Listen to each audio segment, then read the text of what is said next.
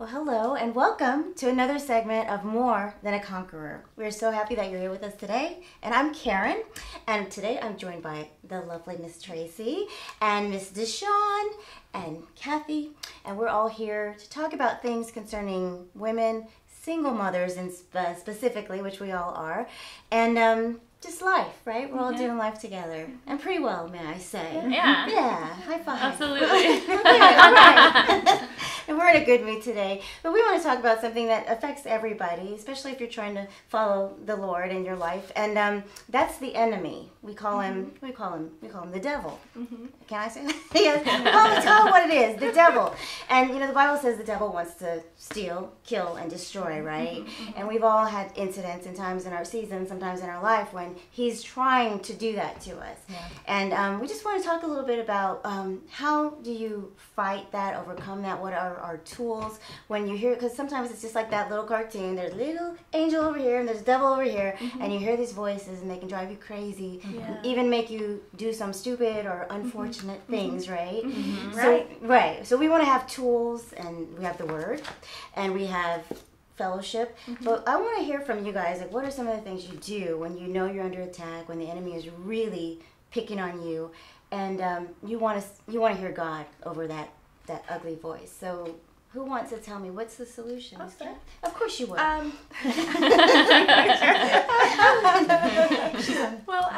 I know that he attacks me the most in the morning. And that's when I'm the most vulnerable. That's when I'm just getting up. That's when I'm looking forward to the day. And all of a sudden a lie will come in my ear. And it's usually something about me being a single mom, or I'm lonely, or not raising my daughter well, or something to that effect.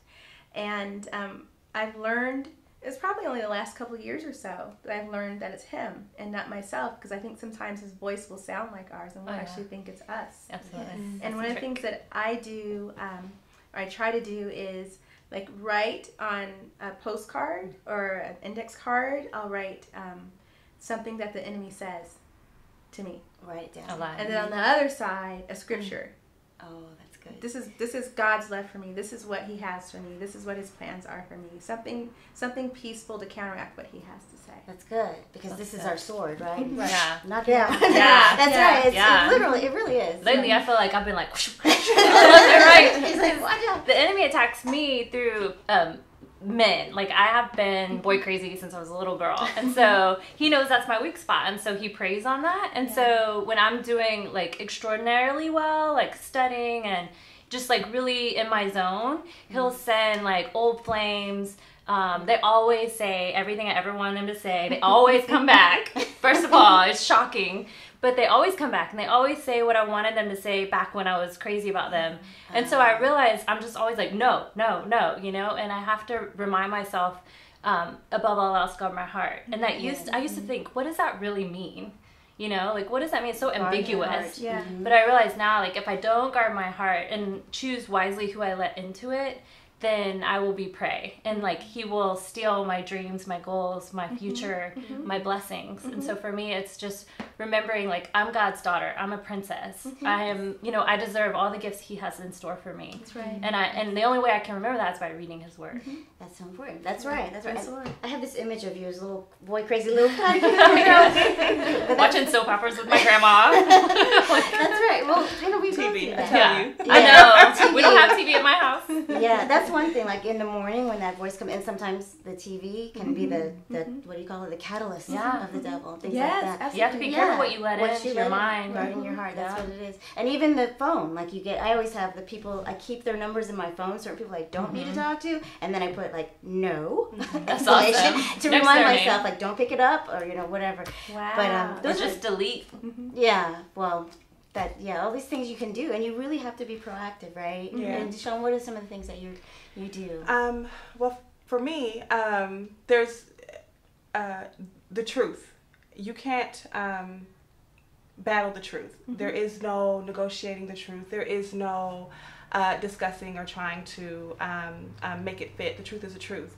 And so as soon as I hear something that I know that doesn't make me feel good, that doesn't make me, or that makes me feel that I am not good enough or adequate enough, I compare it, like what Kathy said, I compare it to the truth. What does the truth say? Knowing the Word of God is so important to follow Christ, studying it, staying in it, no matter how you feel. It's not about how you feel. And just recently, we went to, we had an amazing event at our church, God Chicks, the God Chicks conference, and it was incredible.